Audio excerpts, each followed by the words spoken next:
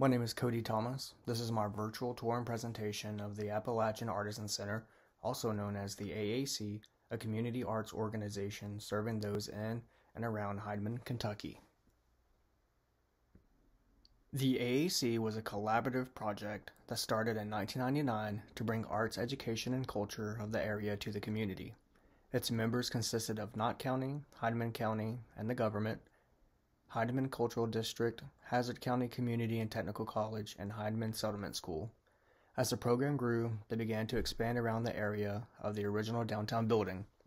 In 2016, they purchased an old home improvement store located next door and renovated that completely to a new gallery store, exhibition hall, garden located on the rooftop, as well as more studio space and their own museum that hold local Appalachian crafts and art. A new program started in 2017 called Art Place. This focuses on arts and healing with individuals in the opioid recovery. They are a nonprofit organization. They hold exhibitions, guest artists and lectures, workshops, training sessions, and community engagement. Their funding comes from donations, grants, income from the classes they teach, as well as the gallery store where they sell their own art. They have 21 board of directors and over 15 staff and instructors. However, some of the board members also serve as instructors. The purpose of the Appalachian Artisan Center is to develop the economy of Eastern Kentucky through arts, culture, and heritage. They are also dedicated to supporting artists by helping them create and grow successful businesses. The center provides assistance to artists in many ways, including business plan development, training and continuing education opportunities, studio space, and a venue to sell and exhibit their own work.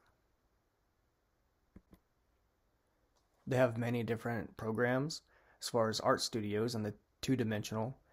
They have painting, drawing, photography, printmaking, and mixed media. In the 3D work, which is their most popular, it consists of ceramics, sculpture, blacksmith and metalwork, jewelry, candle making, tapestry, knitting, basket weaving, and wood carving and turning.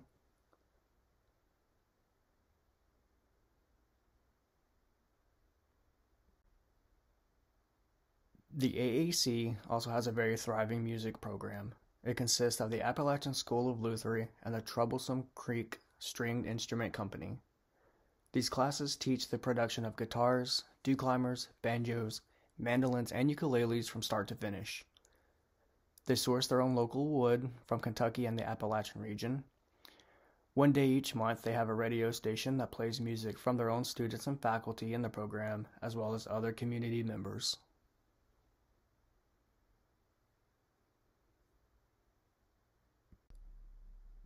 More programs that the AAC offer are classes that teach them how to have a successful art business or to be a successful artist, classes for all ages and all disciplines, youth arts council, concerts and singing circles, arts and healing program, and exhibitions, visiting artists, and art festivals.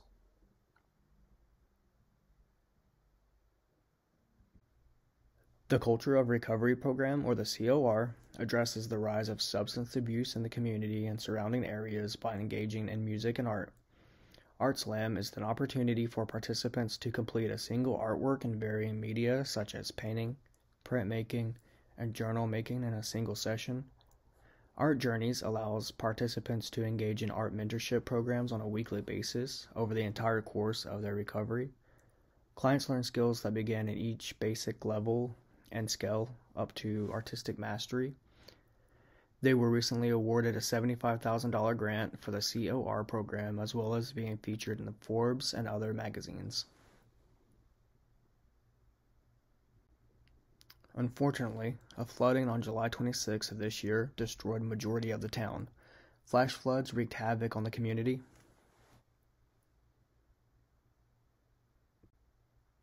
The AAC would have to raise $22,500 just to start cleaning their facility.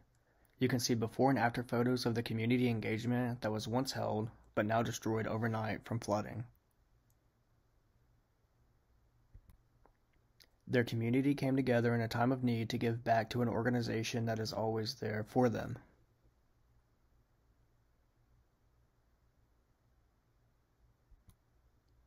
With having to raise over $22,000 themselves, they still have made time to give back to the community by participating and making art boxes for the kids in the community. Their GoFundMe is on the right.